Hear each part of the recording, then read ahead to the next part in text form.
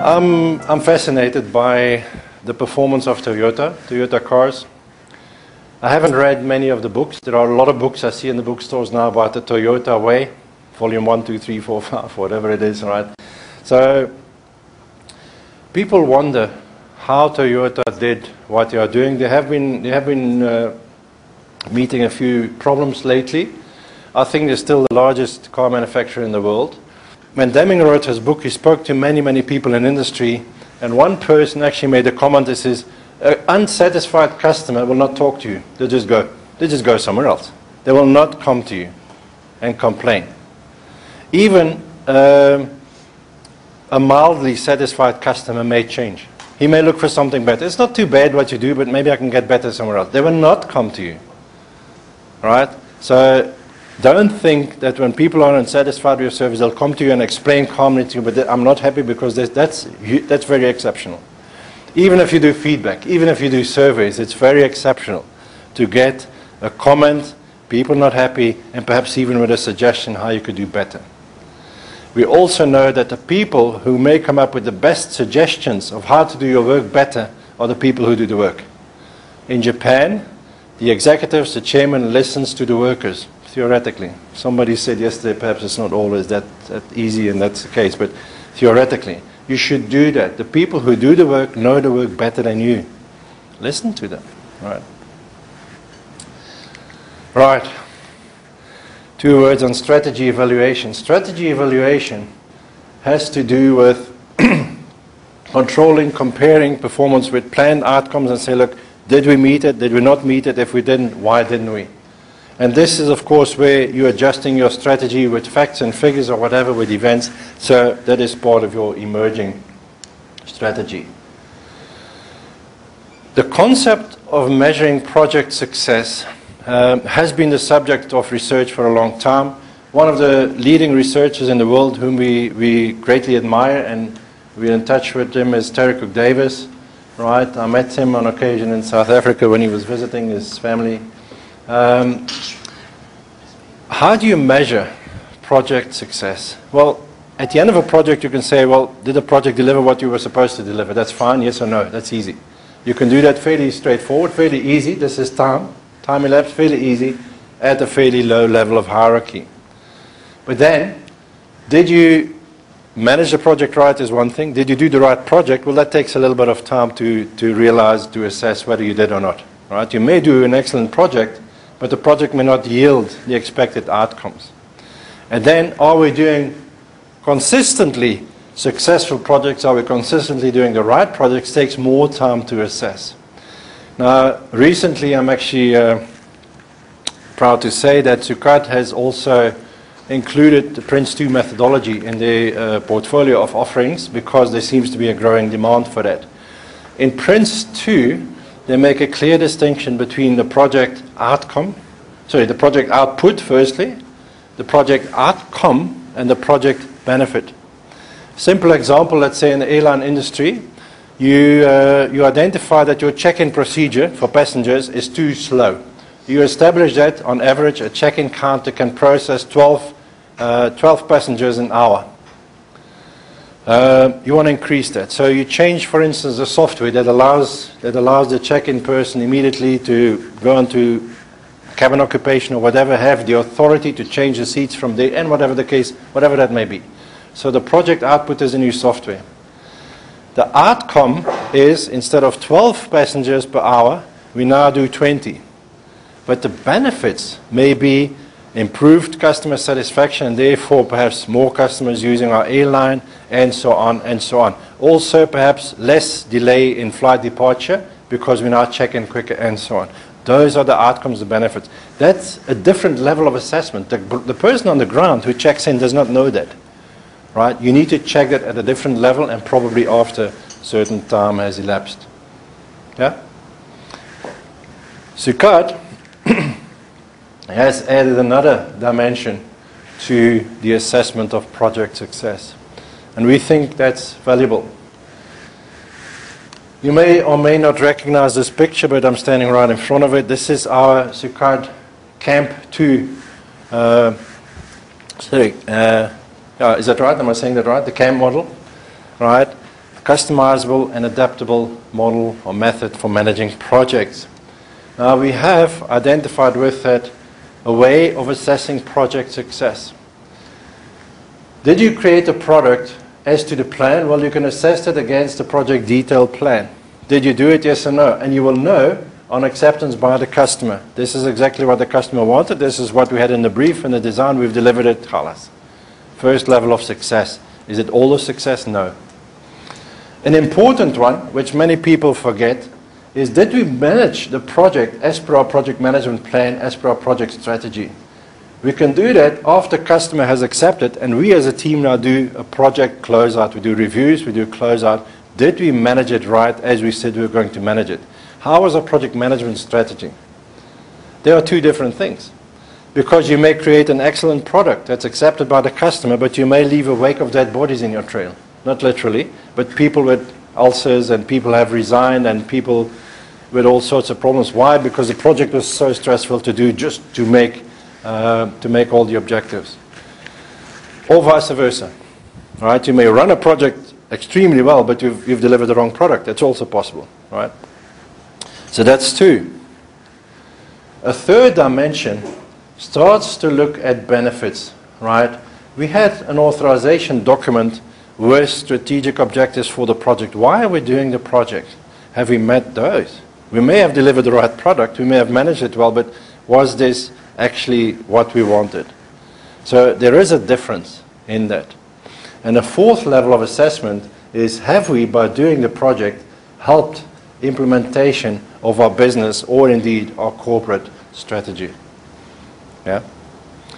And we don't always think about project success in those levels. It's very easy for the project manager and the team to say when the project's finished, yay, success! And everybody else is looking, look at this, what can we do with this?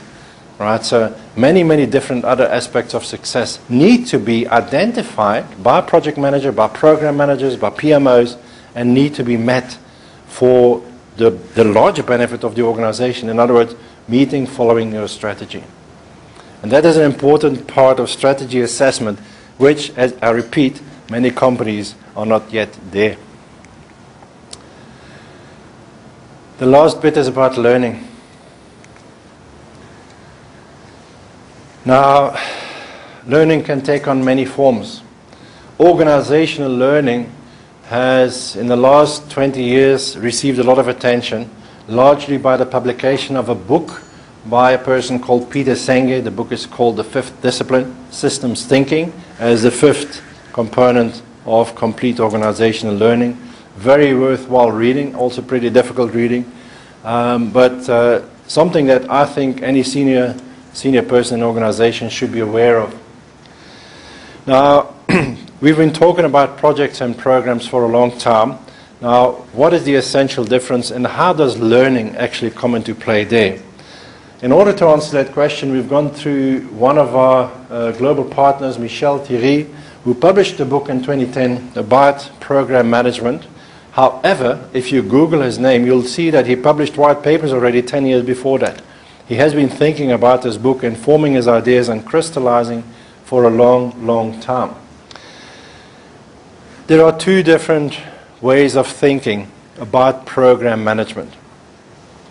Some people just say a program is a large project. You can use project management tools. It's the same, it's just bigger, more complex, more stakeholders, more communication.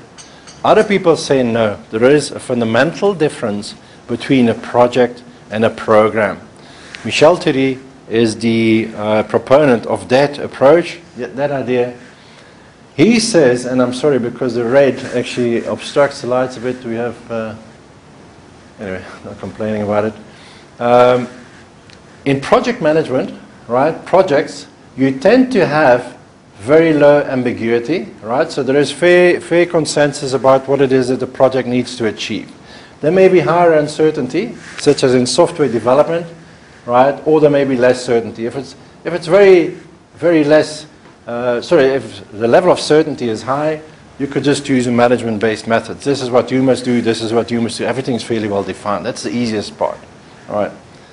If it's less certain, you may use performance-based methods. You're going to have to try a few things and you may manage by performance rather than by delegation of specific packages and so on. But whatever the case in projects, he says the ambiguity is fairly low. There is a fair consensus. There is a fair drive towards meeting that project's objectives.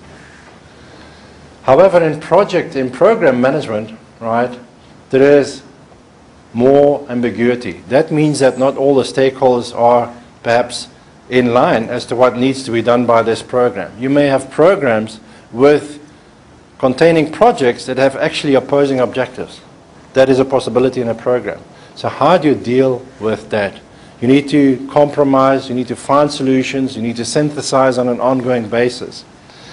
Now, so theory says, if that's the case, but your certainty is fairly high, you can work on a power-based method. You need to force decisions through. The uncertainty is not that high. You know fairly well what needs to come out. If other people don't agree, you're still ambiguous about goals, you can force.